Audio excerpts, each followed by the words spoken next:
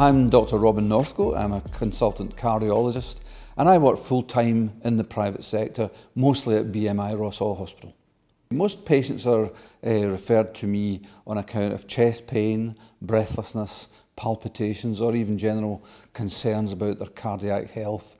I also look after patients with high blood pressure and rhythm abnormalities of the heart, most commonly atrial fibrillation. Many of the patients that come to see me, of course, we find very little to explain their symptoms and they can be simply reassured. But the small minority who do have a significant problem can go on to further investigation. The treatments that I offer are all treatments for general cardiology conditions. I've got a special interest in angina, heart attacks and therefore coronary angiography and angioplasty, and that's the technique of inserting a small balloon into the coronary blood vessel and inflating that, resolving the narrowing and then keeping the narrowing open with a stent, which is a little wire mesh cylinder which will keep the blood vessel open. I'm also able to offer pacemaking techniques, and we frequently implant permanent pacemakers in patients in this hospital. About 60% of patients will be referred by a general practitioner.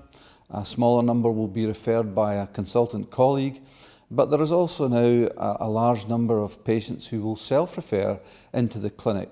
I would see them first of all in the clinic. I regard that as perhaps sometimes the most important meeting that a patient will have in their lifetimes. And I think it's very important that they feel relaxed and they're able to talk to the doctor and have plenty of time with the doctor to discuss their symptoms. And from there, we will decide a joint plan and strategy for the further investigation of the symptoms and, if necessary, the treatment of the symptoms. And that's usually in cardiology performed as an outpatient rather than requiring to bring the patient into hospital nowadays. But of course, if the patient requires an operative procedure, then that involves some nights in hospital.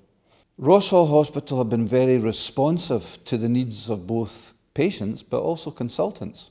They're very supportive in supplying us with the equipment and the facilities to be able to exercise my duty of care to my patient. I find, for example, that they invest heavily in medical equipment, particularly in cardiology, and we've got the finest equipment there is to treat the patient here.